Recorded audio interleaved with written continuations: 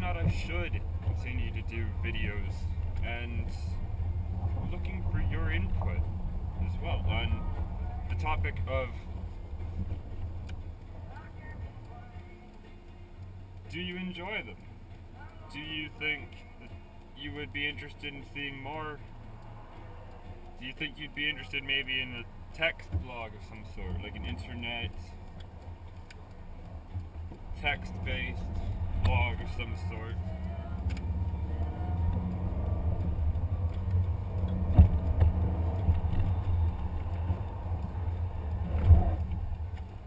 Thanks for looking, friend.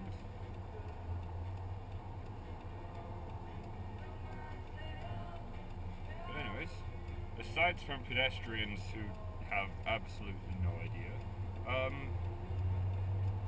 what are your thoughts on my videos so far? Do you enjoy them? Do you think that that's something that you would like to see more of? And do you think I should be improving the sound quality somehow? And if so, how do you propose I do it? Because if I'm going to try to make an internet video blog series for you, then I'm going to try to make it a good one. One which you can hear very well,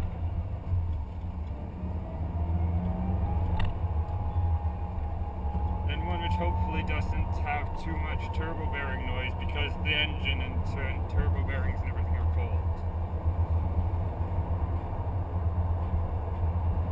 It just happens to be minus 17 degrees Celsius.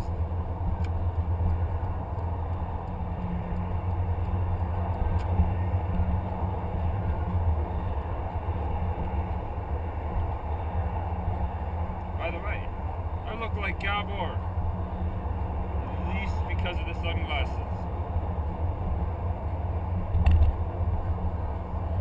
Good guy, I guess. Nothing wrong with having the same sunglasses.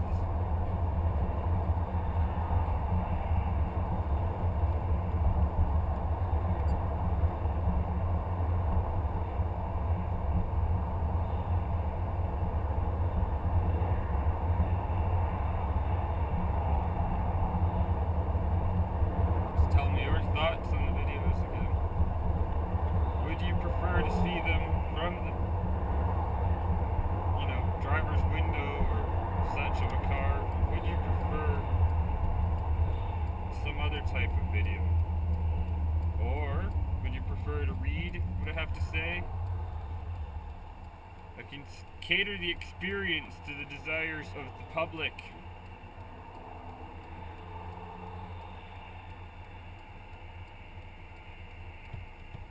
I guess you can say my wish is your command.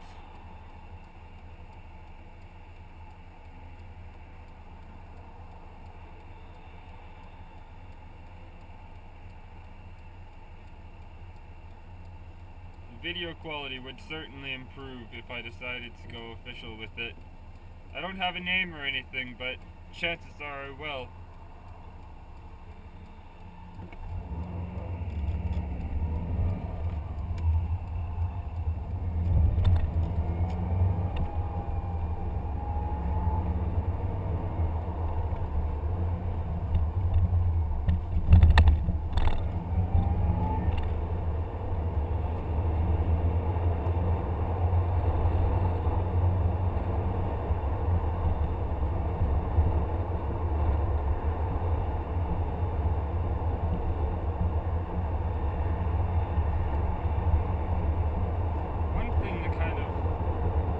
My mind, though, is that there's a lot of people who write stuff that people expect to hear when they're writing. So I'm certainly considering as a possibility that I would do a video which is not far-fetched because of being completely ludicrous and not based in fact. One which definitely goes against the grain of public opinion in order to attempt to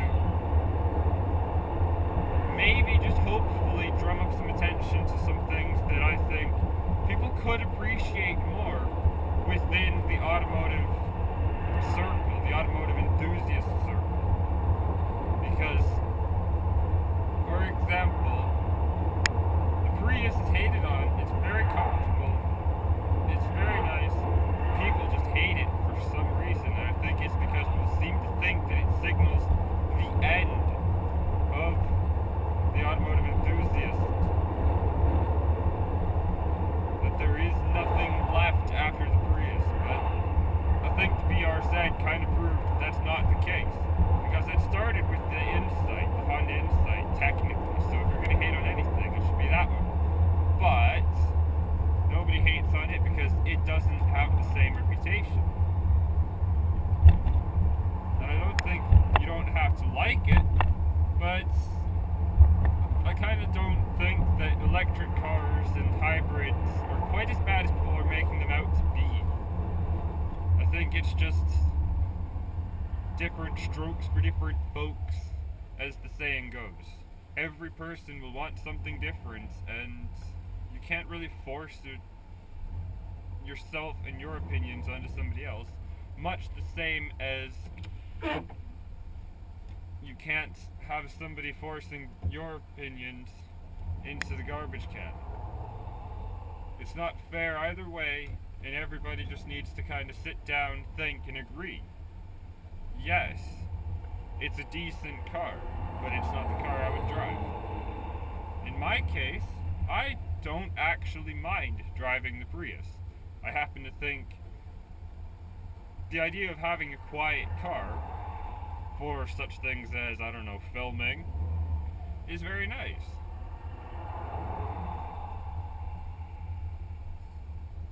Some people don't agree with that. Some people think every car has to sound like a race car, and every car has to be that way. While I see it as the opportunity to save for the race car, and if you're saving gas at a rate of 2 or 3 times as much as the other cars save, fuel economy wise, then maybe it's something you should actually consider as being a viable option as a daily driver. If you're going to have a daily driver anyways, why not make it a hybrid? You will save money that you can put towards your project car, your track car, or whatever, if you do your research and you buy the right hybrid for your usage.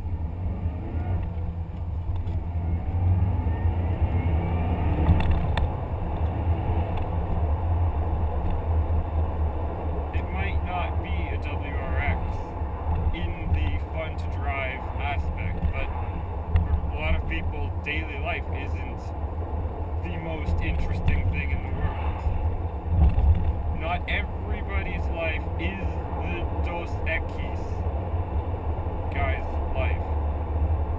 Some people, they have to drive through stop and go traffic in a WRX on the back roads. Like I have to today. But those fleeting moments when you're out alone, that's when it's best. And that's when it's worth. And that's why some people might actually be able to put up with the hybrid and not hate on it as much. And I will be making a full-length article about why sometimes the hybrid might actually be the right car for you.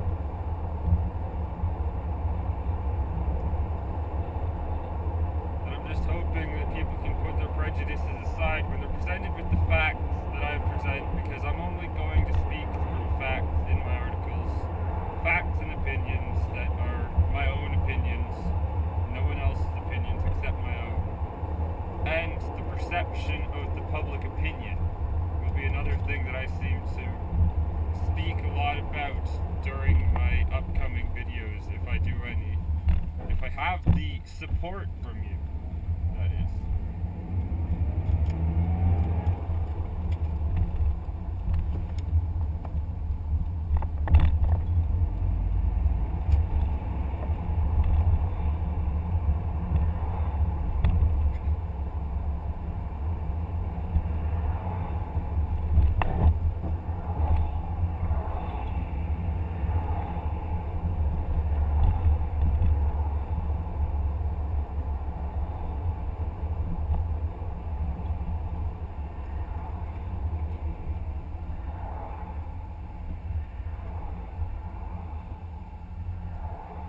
tell me your thoughts. And another thing, I would actually like some ideas from you about what you guys think would be an interesting video, article, topic, whichever media we decide upon.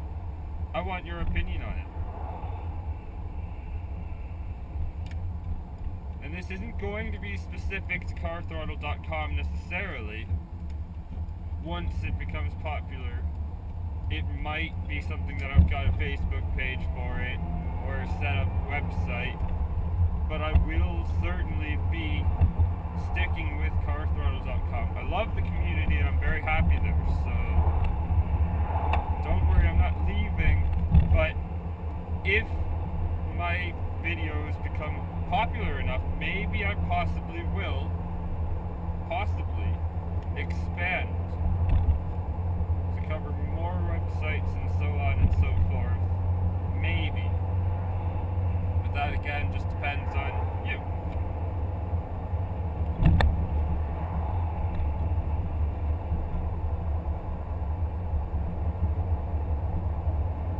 Beautiful sunny day. And that's exactly the time for somebody to be driving on the wrong side of the road. I love Canada! Potholes are one thing, but the people driving on the wrong side of the road, that's just an entirely different thing. All on its own!